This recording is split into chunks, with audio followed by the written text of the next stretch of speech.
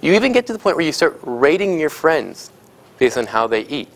I wish I had a recording device on me. I was at a Subway submarine sandwich shop about 2 weeks ago, and there was some high school kids sitting there, and I was eavesdropping because that's what I do when I'm in any restaurant. I don't know why. And they were talking about someone who was not there, and I just heard, she's really, really funny, and then someone else say, yeah, but she eats like crap. So she's funny, but apparently that doesn't count nearly as much as the fact that she eats like crap. And the scary thing is, they'll think about it, these are high school kids, so they're 14, 15. And are we helping people with all this nutrition information we're constantly bombarding them with? I look around, I know we have some grad students here today. We have some doctors. We have some trainers. The number one rule of medicine, number one rule, is above all else, I like to add in the else, above all else, do no harm. That's something I really want everybody here to consider if you're in the position where you're consulting people or giving nutrition advice, is that when you start giving so much advice that people start judging their self-worth, having problems talking, or the worth of other people based on their diet, I think we might be doing harm. So OCE and weight loss, and this is the interesting thing, is that OCE can actually prevent you from getting your weight loss goals. When you start spending all your time and energy thinking about what to eat, when to eat, how to eat, with what people to eat, with what combinations to eat, with how much and what combinations of red and green vegetables, etc., we forget to think about how much we should be eating. So when we're in a lineup and we're trying to decide whether it should be a whole wheat bagel, a sesame seed bagel, sourdough bagel, because that new research on sourdough, and we start really, really getting caught up on that, maybe forget to ask ourselves, hey, do I really need a full bagel, or could I just have a half? And that's the sort of thing that happens when we're really delving into this belief that there's magical properties associated with food. Because let's not kid ourselves. What these sound bites and little bits of research that you see all the time in the news are telling us foods can do is nothing short of magic. So OCE starts in a way that is very innocent. These are all good things. Wanting to overcome chronic illness, wanting to lose weight, improve health, or even correct a bad diet. Nothing wrong with that. This is what I want to make sure that everybody understands. There's nothing wrong with wanting to do that. It's when this becomes an obsession that we have to start questioning the health benefit.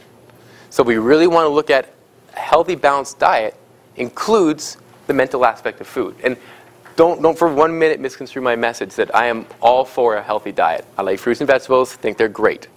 I also don't think there's anything wrong with having a Snickers every once in a while. And if, heaven forbid, you go to a kid's birthday party and you have chocolate cake, you should not be upset for weeks over that one little snack. So that's the main message here, is that OCE can start very, very simple and build into something very, very bad. And at its worst, this is when self-discipline turns into self-punishment. And self-discipline is something we look at fitness models and bodybuilders and we go, wow, they are disciplined. I mean, they don't miss a workout. They eat on a schedule. I hear his alarm go off on his watch, and he rips out his Tupperware container and eats his chicken breast and broccoli.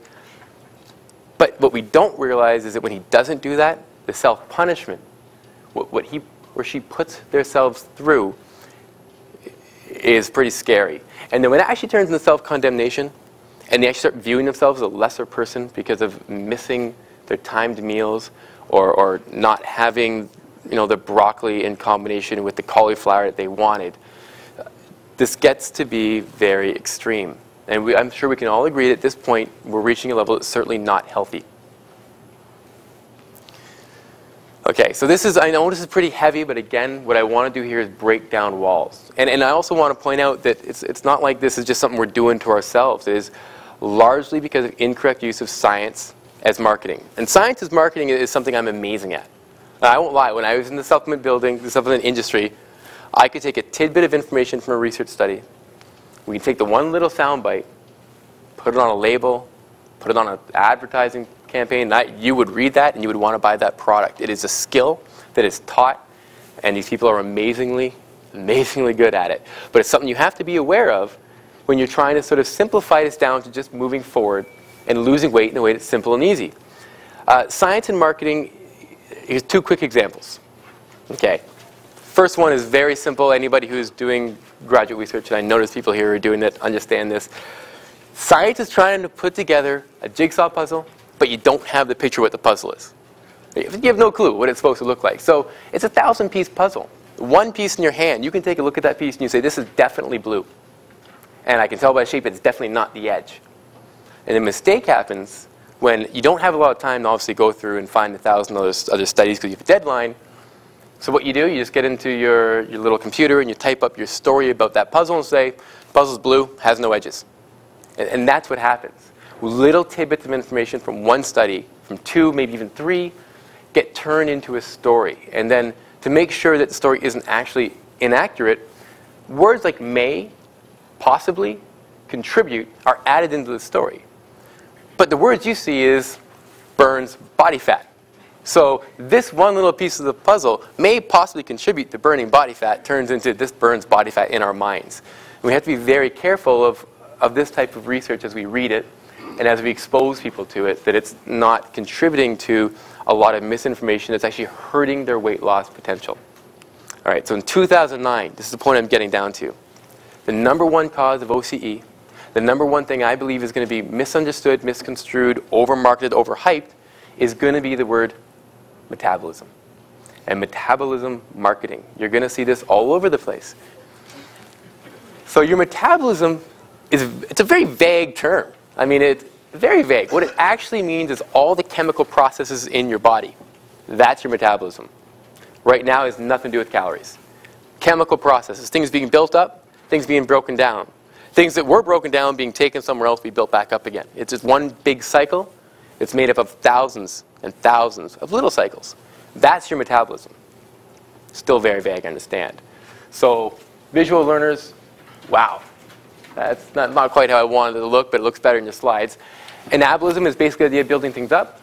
Catabolism is the idea of breaking things down, put them together. That's your metabolism. Really important note right here. Anabolism doesn't necessarily mean good. And catabolism, which is just this horrible word right now in the world of sports fitness, does not mean bad.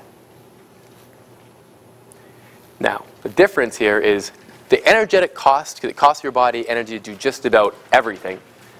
The energetic cost of your metabolism is your metabolic rate, and that's what people talk to. When they say metabolism, that's what they mean. They typically are talking about the amount of calories you are burning in a given period of time. We work on a 24-hour clock, so it's typically in a 24-hour period. Energy expenditure, metabolic rate, is what people are most interested in. Unfortunately, we all say metabolism because it's a better buzzword, and I'm not immune to this. If you ever go to my website, eatstopeat.com, I say does not slow your metabolism, which actually makes no sense. It should be metabolic rate, but it's neither there nor here. All right, so 2 things that increase your metabolic rate. Losing muscle mass. Losing muscle mass costs energy. Building up body fat also costs energy. So here are 2 things that we would definitely not consider to be good that boost your metabolism. So all of a sudden, right now, I want you to start thinking, so maybe all that marketing about things that boost my metabolism might be right, might actually boost my metabolism, might not be something I want. I mean, I could design a supplement for you that would eat away at protein in your muscle and cause you to gain fat and tell you it boosts your metabolism. I don't think it's going to sell very well. So just keep in mind that things that boost your metabolism aren't always amazing. Understanding energy expenditure, that's probably the biggest topic for today, because it's really, we break this down, we can build up just an amazing approach to weight loss and healthy eating.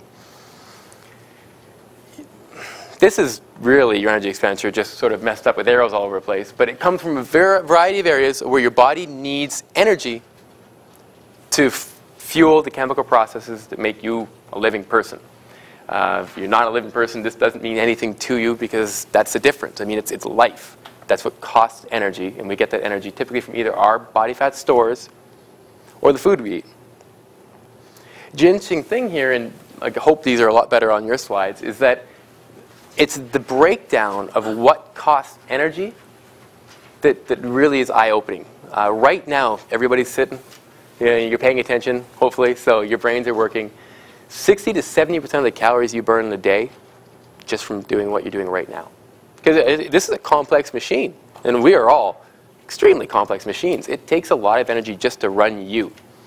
Now, you add in some movement, like me sort of nervously shifting around up here, that costs more energy.